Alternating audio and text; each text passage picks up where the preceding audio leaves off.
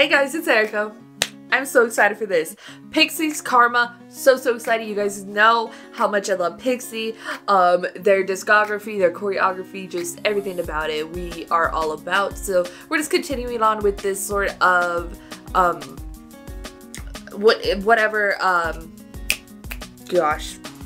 villain, that sort of concept, or storyline or whatever, continuing on with that, because the whole, we did the witch thing, you know what I mean, they got possessed, the pixies, whatever, or seduced by the witch. So yeah, we're just continuing on with that. I'm so excited. I love their concepts, I love their sound, and I'm just so excited they're back. I think they're touring in the US right now. I would love to see them live, but girly, I got 2 concerts lined up already. I got August D, Sugar, and Twice, and it's a lot of money to go to concerts for me. But yes, very excited. So you know what it like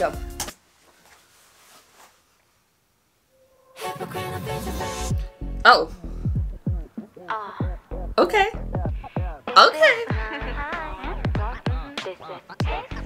Wait. Old school. Wait.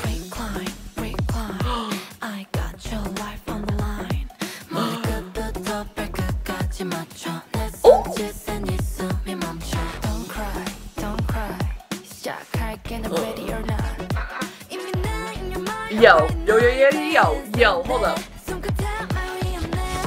Ooh!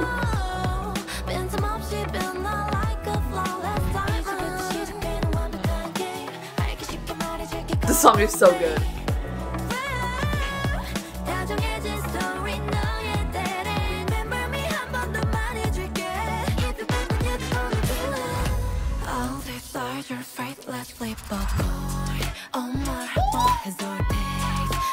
Oh my god.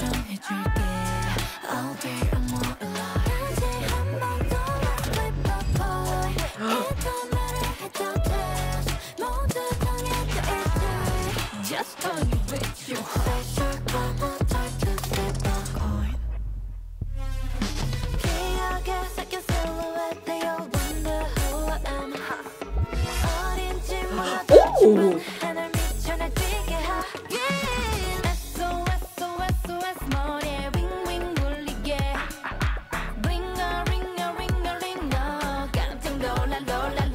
The red hair looks so good. Creepy doll.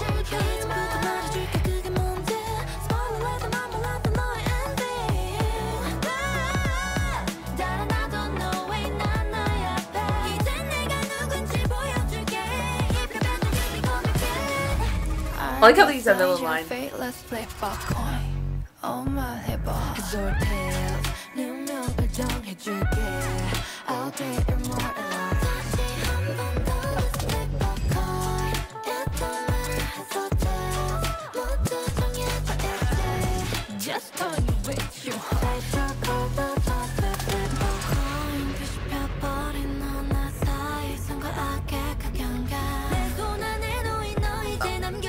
The red rope lights are so good.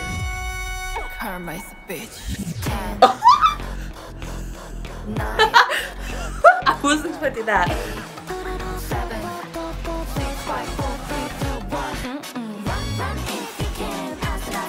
Okay.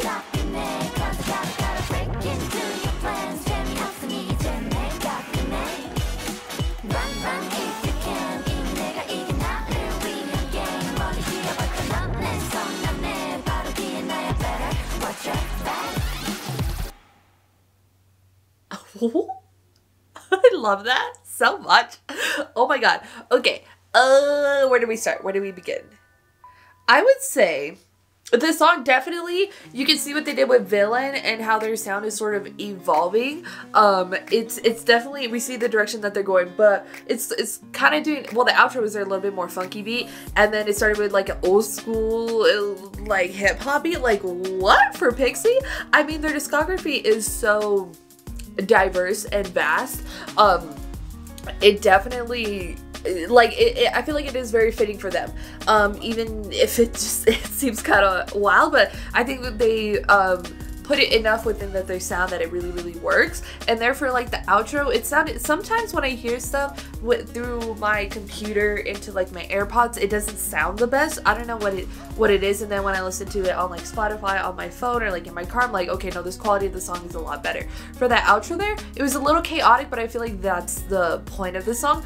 I feel like this is their most accessible title track and stuff, because their sound is, well, I mean, Wings was a thing, and then I loved Wings. I love all their title tracks, but I think the most accessible for them, which makes sense. I mean, when you have such a unique, distinct sound, it's not gonna be for everybody, and I don't think a lot of their title tracks have been meant for like everybody, but yeah, I think it's really dope. I really like the song. I like the direction that they're going, and I think the quality of their music videos this one is overall stepped up. It was definitely the most consistent throughout the entire music video. I mean, and they've done a lot with their music videos, but for sure I think a higher quality and definitely consistent throughout, which is nice to see that type of improvement, the type of things that they do, because sometimes you definitely see like all the set where they threw like all their money, and there's many album B-sides, so excited to listen to those.